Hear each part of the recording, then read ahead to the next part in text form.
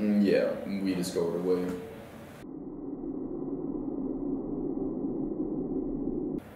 We figured out that if we measure a quantum object without interfering in the wavelength, the object can stay in its superposition state.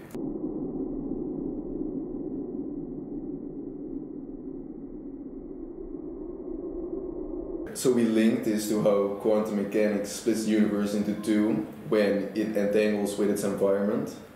And if we measure this decoherence in the manner I explained earlier, then we actually figured out a way of how to measure and look up these universes and see what lies beyond.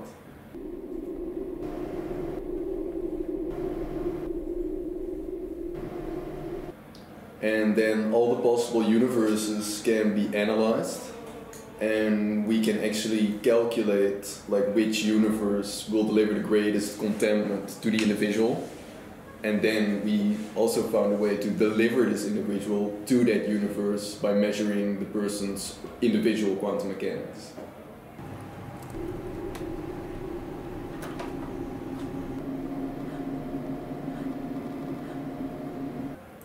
After doing several experiments with non-living organisms, then moving up to living organisms, we actually have conducted our first experiment with a living individual, subject number Y, and we just got the data back that it was successful.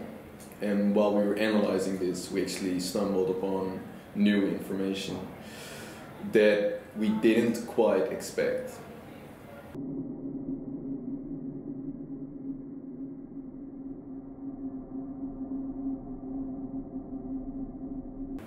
For this universe to reach the best result for the subject, every decision made and every experience had to the subject had to change, they had to be different. Therefore, the subject had to go through a process of loss, confusion, perplexion, and adjustment.